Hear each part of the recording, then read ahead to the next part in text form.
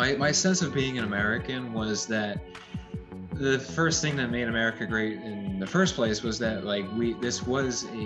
this is a place where cultures around the world can come together and make something new, like make a new culture that is American.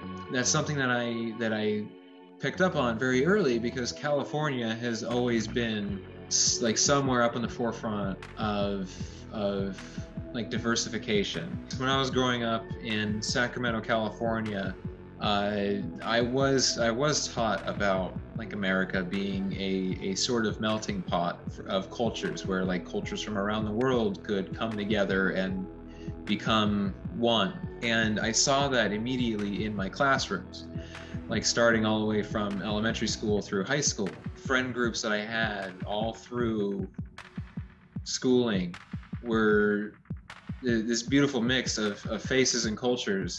It was something that was immediately reinforced in me. No matter what group of people you're with, there are similarities, there is common ground that you can bond over. And bonding over that common ground and just like making one brotherhood of man, I guess,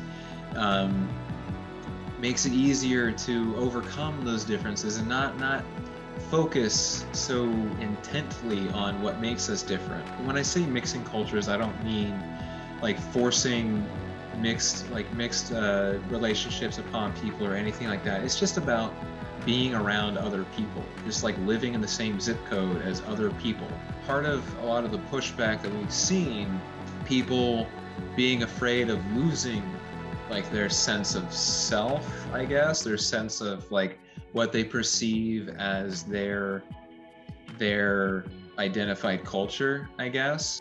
Unfortunately, in today's age, the internet allows a lot of exposure to other people and other cultures and that sort of thing, but it also fosters a sort of tribalism. People flock to what is familiar.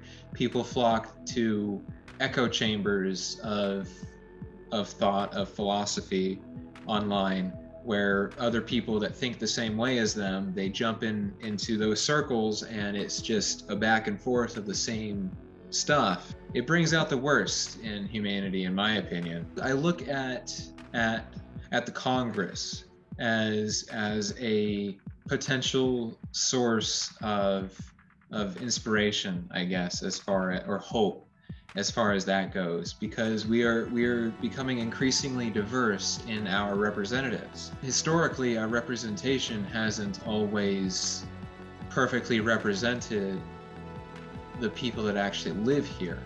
Less like white people in power doesn't necessarily mean that's a bad thing, because we are not the only people that live in this country.